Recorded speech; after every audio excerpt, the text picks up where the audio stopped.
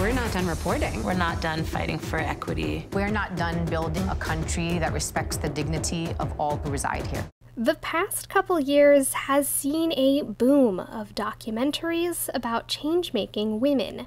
From the critically acclaimed Knock Down the House about 4 political newcomers during the 2018 elections, to the Oscar-nominated RBG about the life of Supreme Court Justice Ruth Bader Ginsburg, and to Represent, which includes a Korean-American woman running for state office as a Republican in suburban Chicago, there's a clear demand for these stories. As what? State representative? As a Democrat or Republican? Republican. With the election just weeks away, the demand hasn't slowed down. We wanted to kind of zoom out and look at what are some of the bigger markers and milestones of progress, and also, fights for social justice that are led by amazing feminist women.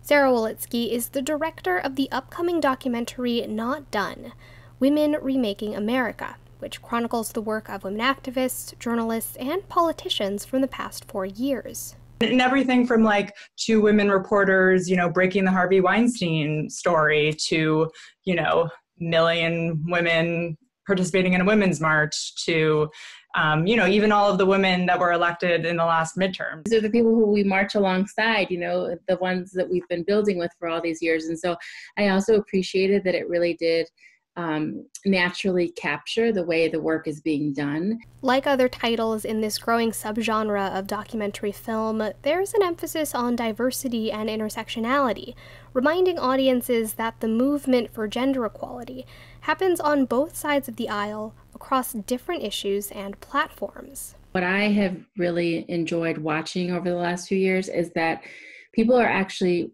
interested in investing in films like this one. And that there is almost like an invitation to filmmakers of different backgrounds to help bring forward authentic stories. Vanity Fair calls this documentary trend a shakeup of a genre, marking the real-life changes happening in Washington and the rest of the country, with major buzz from film festivals and backing from companies like Netflix, Hulu, and Verizon. It's likely that this movement to tell women's stories will continue. That is a really important trend that I hope continues because if films like this one aren't made, then there was a possibility that we could, there could have been a time in which all of this history that happened in the past 4 years was not recorded. Casey Mendoza, Newsy, Chicago.